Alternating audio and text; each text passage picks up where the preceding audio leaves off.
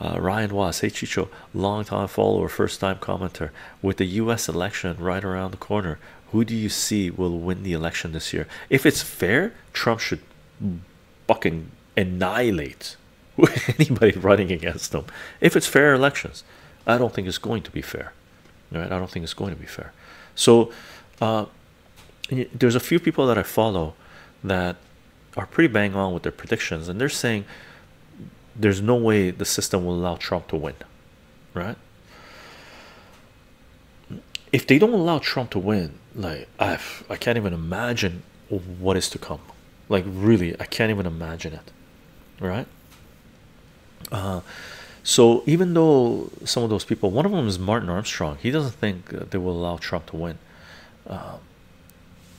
So if I was a betting person, and I am, I would say Trump should win, right?